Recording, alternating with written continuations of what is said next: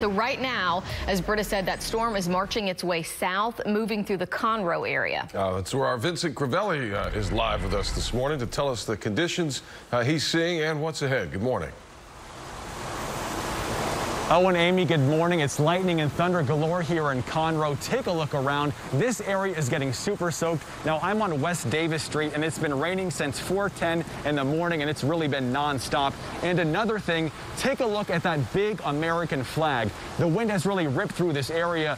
Fortunately, the strong winds have died down, but they did send some small debris flying across the roadway, things like sticks and small pieces of trash. Now, thankfully, we're under an awning at a gas station, so we're not getting too wet, but the rain is really coming down. Again, this area is getting saturated. With the road here on Davis Street seems to be okay. I have not seen any major signs of ponding, but again, it's only been raining here for about 15-20 minutes. Guys, I'll be back with an update at 5 o'clock. For now, reporting live, Vincent Crivelli, KPRC, Channel 2 News.